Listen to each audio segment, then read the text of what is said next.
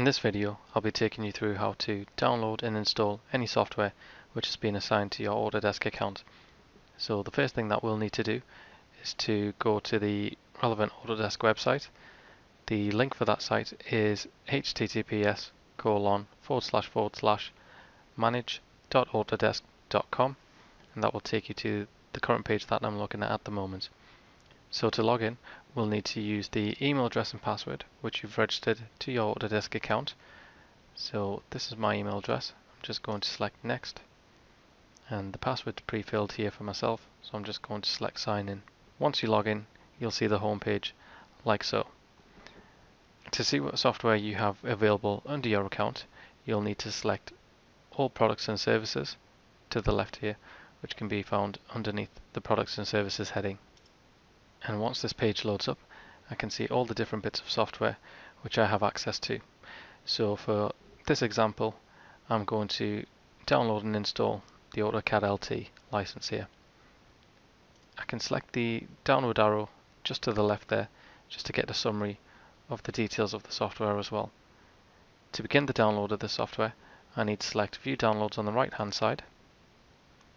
And that will make this window appear, where I'll have the choice to download the software for a Mac or for a Windows computer. So because I'm currently using a Windows laptop, I'm going to select this download here, but rather than selecting Install Now, you would need to select the View All drop down and then select Browser Download. The reason why we recommend using a browser download is if you selected Install Now, if that installation was interrupted or if there was any connection problems, that could potentially corrupt the data which is being downloaded, and if you did get to the install stage, you would come across multiple problems. Whereas with this method you won't have that issue.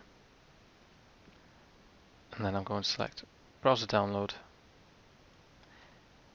and also to give you a tip here, just to disable any sort of pop-up blockers before downloading, because the window might appear to start the download and it may be blocked by your browser.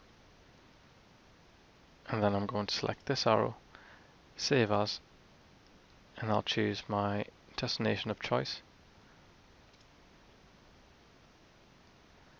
And then once you've selected where you wish to download the software, the download will begin, and you can monitor the progress at the bottom of your screen there. The speed of the download does depend on your connection speed as well. Now the software is finished downloading, I'm just going to select Run.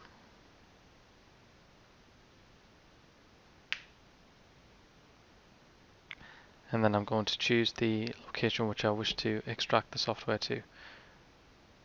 So I'm just going to leave it as the default and select OK.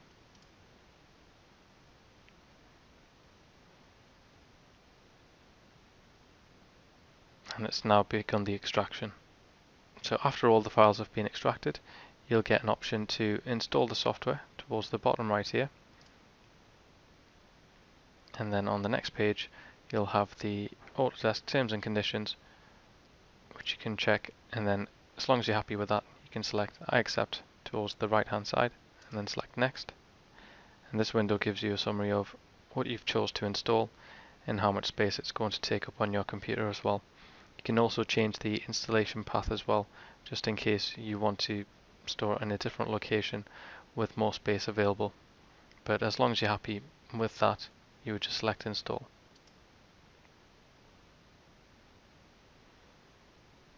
And that's how you would download and install any Autodesk software on your computer. Thank you for watching.